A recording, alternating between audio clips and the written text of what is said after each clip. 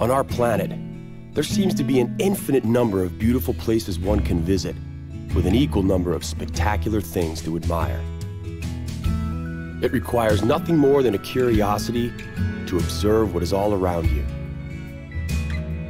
The miracle of nature manifests in countless ways, from breathtaking vistas to the simple movements of a common heifer. The purpose of this program is to present you with the extraordinary diversity of our miraculous blue planet so that you can discover these things for yourself. Today, we are headed for the Czech Republic and to the region of southern Moravia. Did you really think that orchids only thrive in the tropics? Far from it. These phenomenal and exquisite plants also flourish in the very heart of Europe. Later, we will go back to the Caribbean, to Cuba. Cuba is a place of unbelievable natural beauty and of brutal cockfighting. Then, finally, we will visit Fiji in the Pacific Ocean. Its enchanting nature is often untouched by humans, and so it is perceived as a true paradise on Earth. We begin in the Czech Republic.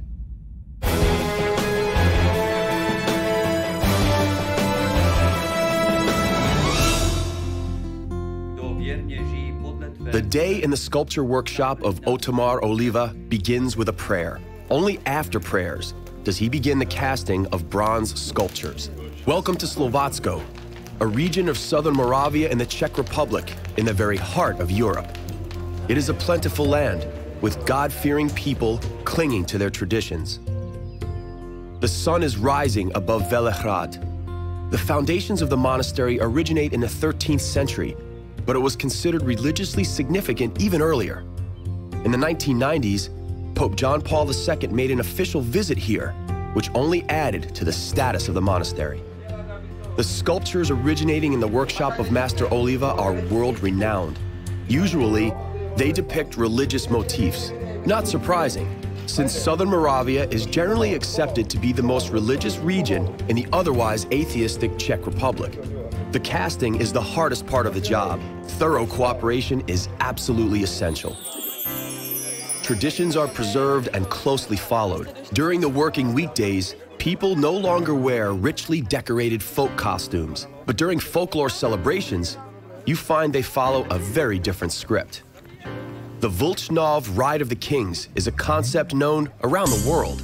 A boy representing the king is chosen as the main character. The king's private party accompanies him on horseback. According to experts in ethnicity, this ceremony is some sort of an initiation ritual, whereby boys become men. Did you believe that only African tribes held such rituals? Not quite. Similar traditions also take place regularly throughout Central Europe. Southern Moravia remains a predominantly agricultural region. During similar festivities, it is easy to understand the locals' obvious appreciation for the land's bounty. Each year, the manual meadow mowing competition is a huge attraction. Naturally, the winner is rewarded with a shot of local schnapps. And a lovely song. From honest and passionate, though unschooled voices. The folk songs are beautiful and heartfelt. No wonder they served as inspiration for one of the most famous Moravian composers, Leos Janáček.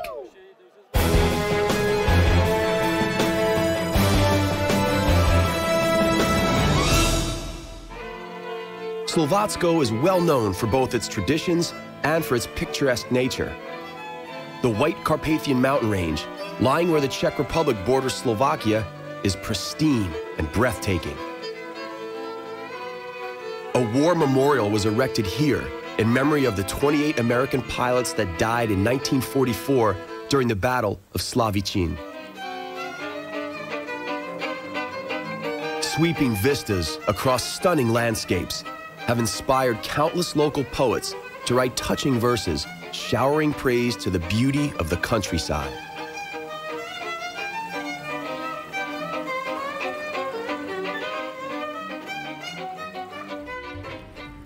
Unique flora abounds here.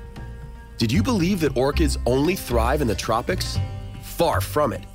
Some of the most rare species of these fascinating plants flourish on the surrounding meadows.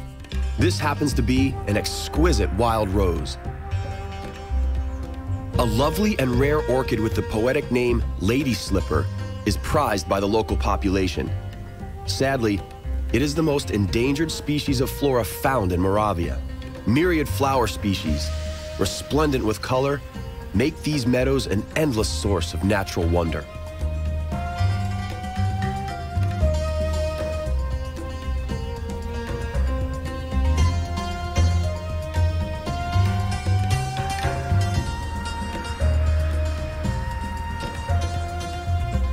Mowing here must be done manually using only scythes so as to protect such beauty.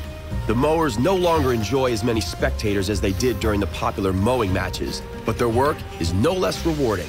Thanks to their labor and dedication, the rare flora of the White Carpathian Mountains is preserved for future generations. Beautiful flowers, however, are not the only privilege of Slovatsko. The service tree is very unique. This tree cannot be found anywhere else within the Czech Republic. It is impossible to plant the service tree. In order for it to reproduce, its fruit must first pass through the digestive system of a bird. The service tree is a kind of rowan berry. The locals make fantastic compotes and an excellent schnapps from its fruit. The making of fruit schnapps is an ancient tradition in Slovatsko. They can make it from practically any fruit: apples, pears, apricots, or peaches. Surely, though, Slivovitz is by far the most characteristic local homemade spirit. It is made from plums, locally known as blackthorn. The sour made from fruit is distilled twice in the small still. These stills are to be found all over Slovatsko. The result is a very strong spirit with the alcohol content being anywhere between 40 and 80%. Since the best Slivovitz usually has an alcohol volume of about 50%, it is often diluted with water. Slovatsko is also a wine region. Predominantly, white wine is cultivated using both Rhine Riesling and Pinot grapes. The pride of the region is the delicious Moravian Muscat. It was cultivated right here in Poleszowice. The giant sequoia is yet another local wonder. This huge tree may live up to 3,000 years. This particular tree was planted here in Chabaň in 1872. None dare to guess how long it will live. It is a very healthy tree indeed. In 1972, it was struck by lightning and split in two, yet here it stands today. Amazing.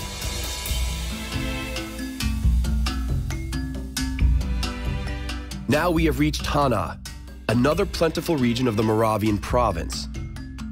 In this region, we find the regal town of Olomouc. The river Morava affects these fertile fields, bringing moisture to all sorts of crops grown here. An immense plain stretches in between the Buchlovské Mountains in the south and Jeseniki in the north.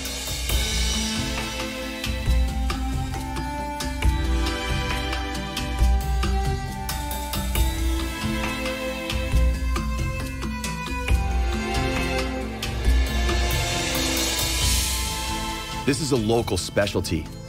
Not to worry, they're not making opium from the poppy seeds in Haná.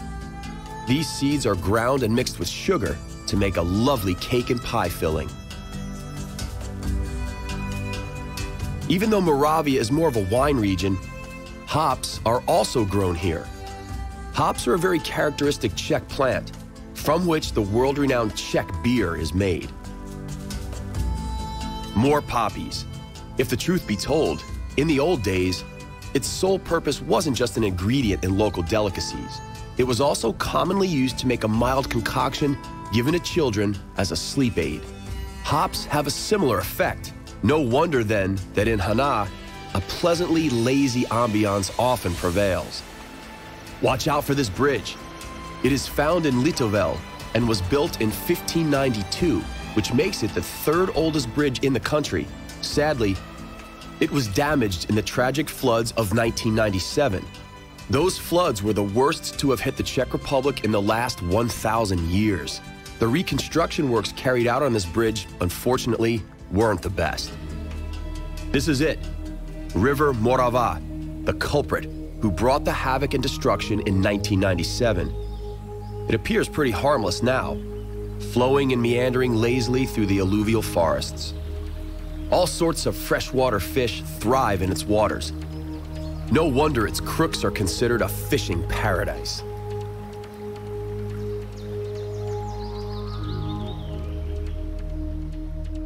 The most picturesque Czech castle, Bozov, lies close to Litovel. In the 19th century, it was converted from a fortress into a beautiful and romantic castle.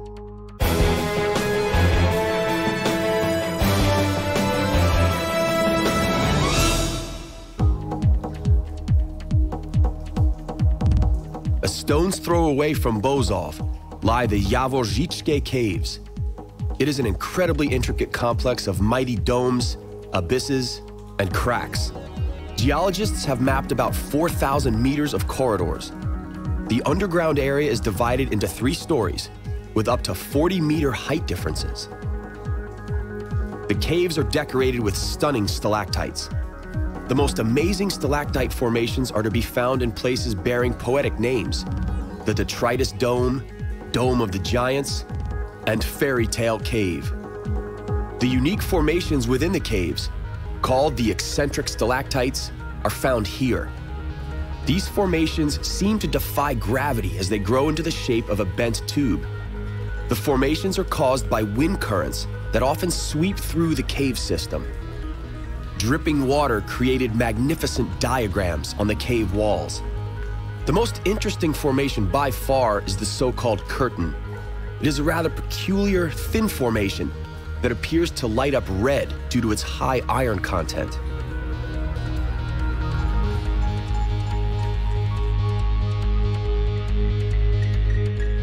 The sun sets over Hana, and we say our goodbyes.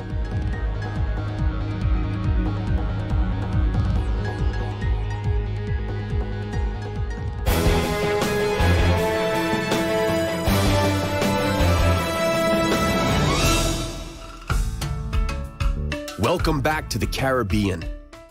Today, we are in Cuba, in a region called Pinar del Rio. The red crabs offer an incredible spectacle as they roam sideways all over the place. These crabs normally live inland, but during the mating season, they troop to the seashore in great numbers. Thousands of these fascinating little creatures cover several kilometers on their pilgrimage to the coast. There are apparently no barriers that will stop their mission.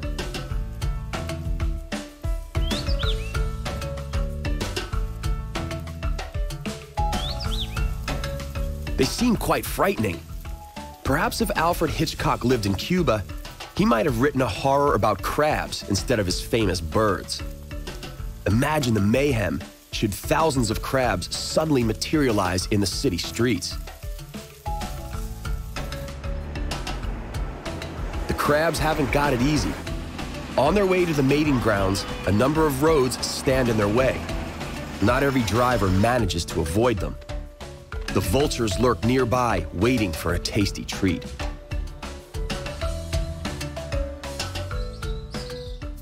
Cuba has plenty of natural miracles to bestow.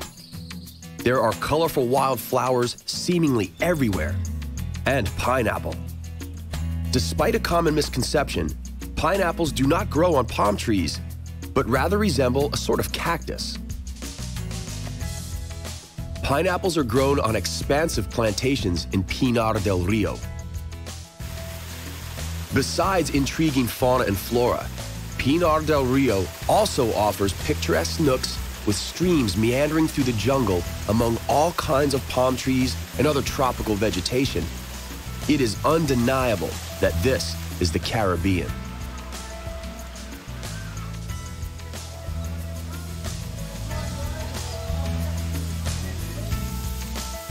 In many places, the streams create high waterfalls that wash out holes in the surrounding rocks.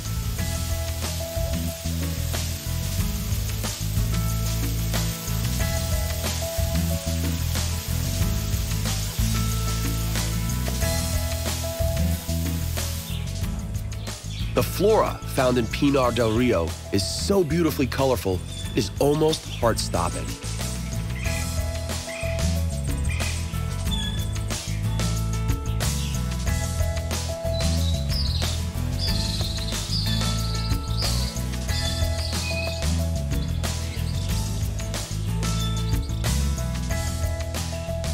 The vultures also seem to indulge in the sleepy afternoon siesta. Actually, they are merely patiently awaiting their next meal to come along, partially alive or completely dead. Everyone rests, animals included.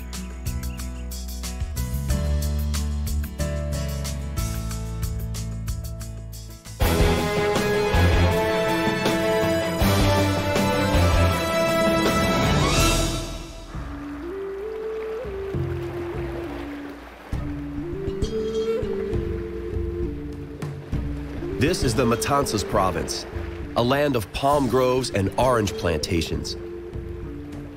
Matanzas lies in the west of Cuba. Its northern shore is bathed by the waters of the Gulf of Mexico, and its southern shore by the Caribbean Sea. Cuban oranges are famous in their own right. While being rather difficult to peel, they are filled with the sweetest nectar. The largest orange plantations in Cuba are in the vicinity of Yagüe Grande. The Matanzas province is also known for its cockfighting contests. Despite being illegal, it is a deeply rooted tradition. The fights take place regularly in a palm grove just outside of town, in a location only known as Mame. It is a cruel pastime, but one the locals find incredibly fascinating and entertaining. The only consolation is that the cocks selected for these fights have a hero status and, in between fights, are treated as royalty. Needless to say, the owners of champion cocks win an attractive amount of cash. It's a rather risky investment, as wild betting takes place and anyone can win or lose. The referee lifts the cage separating the opponents and the cocks charge at one another. The spectators wildly support their favorite. Some root for their favorite in very peculiar ways. The cocks are equipped with special spurs for the fight. These are extremely sharp and are manufactured from turtle or other animal shells.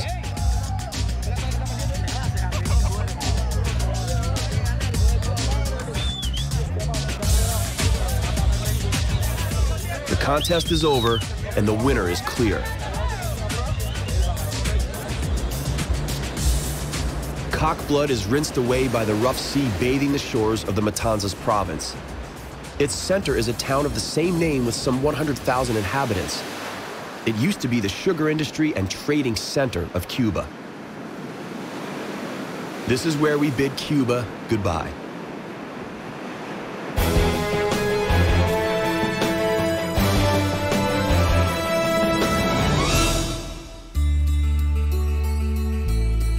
Welcome to Fiji. It is an isolated archipelago of 322 islands of either volcanic or coralline origin, situated in the tropical zone of the Pacific Ocean. The almost bottomless ocean washes the shores of this fairy tale place.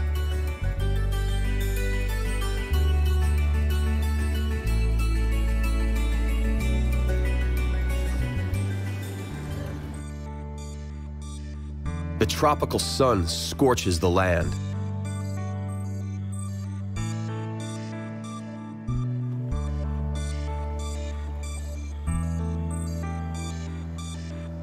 Palm trees, in particular coconut palms, make up the vast majority of the local vegetation.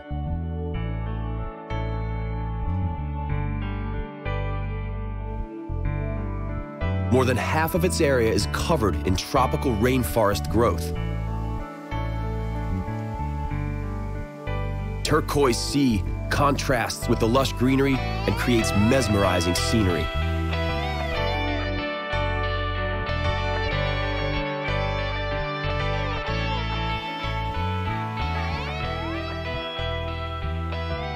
The islands were inhabited more than 3,000 years ago. The exact origins of the first inhabitants of the islands of Fiji remain a mystery. What is clear, however, is that Fiji was settled by two distinct races, today known as the Melanesian and Polynesian races. The European exploring expeditions discovered Fiji in the 17th century. Europeans settled here only in the 19th century. The islands first came under the British administration as a colony in 1874, and in 1970, Fiji gained independence. Warm wind from the sea ruffles tropical vegetation. the foaming ocean washes sandy and rocky beaches alike.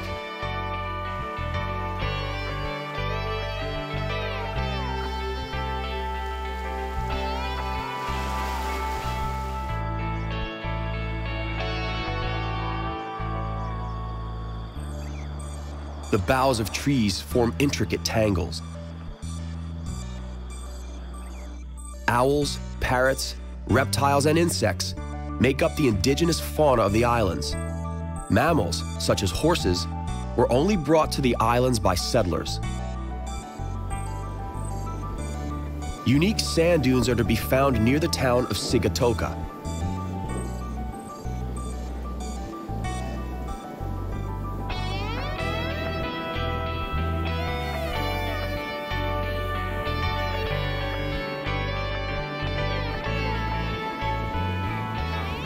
The wind spills the sand in the dunes as in an hourglass.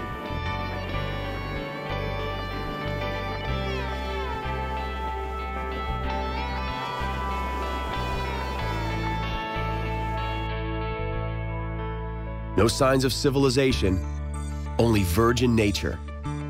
This is Fiji, one of the gems of the Pacific.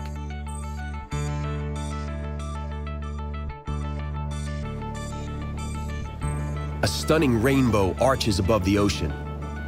We are watching it from the island of Viti-Levu, the biggest of the islands that make up Fiji.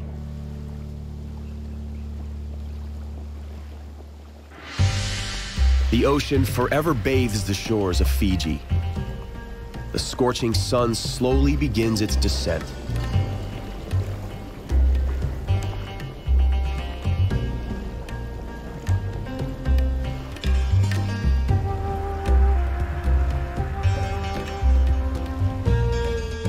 The setting sun colors the clouds with all sorts of breathtaking hues.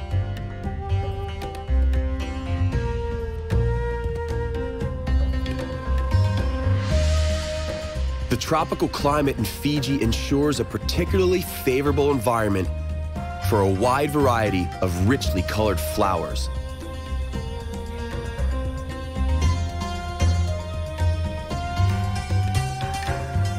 The mountain range in the distance states clearly that Fiji is mostly of volcanic origin.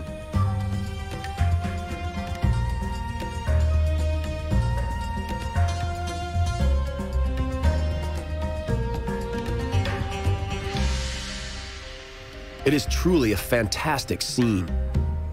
Peter Jackson could have chosen Fiji as the setting for his Lord of the Rings trilogy. This really isn't far off from the idyllic Hobbiton.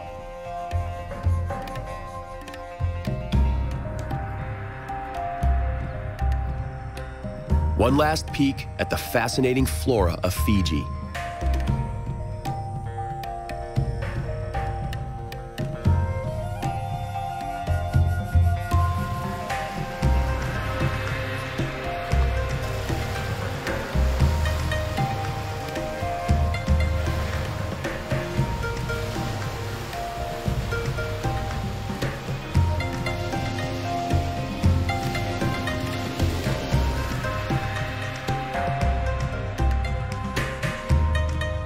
We bid Fiji farewell from one of its smaller islands, one that measures only a couple of 100 meters across.